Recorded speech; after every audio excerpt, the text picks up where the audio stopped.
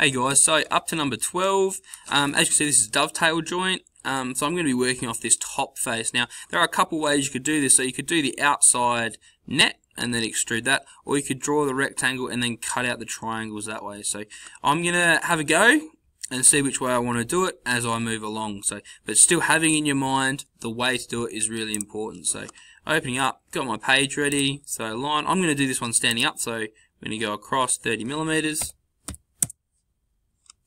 And then go up 40 millimeters, because from our drawing we can see that the dovetail angle takes up 10 millimeters of room, so we're going to be going up 40.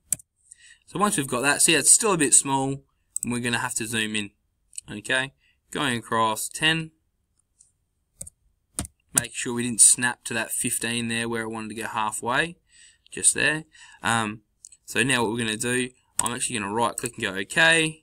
Line, we'll do the other side as well. We're going to go up 40,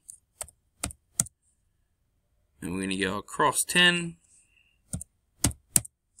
Alright, so now we're coming out this other side here. Now I'd actually guess, through the limited maths and woodworking that I have in my mind, that would be a 45-degree angle, but I don't actually want to guess that. So what I'm actually going to do, I'm actually going to create another line and go up 10 millimeters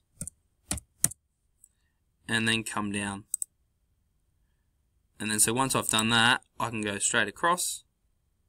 It's also going to be teaching you guys how to use another tool. So I've got that all set up, but I don't want this line there anymore. So if I right click and go OK, because that's a standalone line that I've created here, I actually just need to click on it and press delete and it'll go away.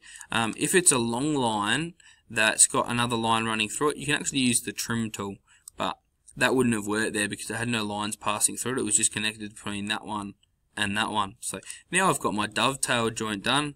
Just like normal, we're going to extrude it, make it three-dimensional, so choosing that.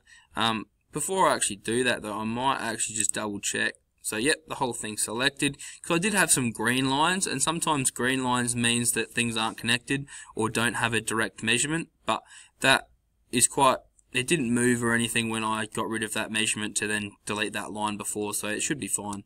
And then we're extruding that to be 20 millimeters thick, so highlighting that to get rid of it, 20 millimeters. Okay, and that looks all fine and dandy and complete, so then saving that one, and we're up to number 12. Alright, save.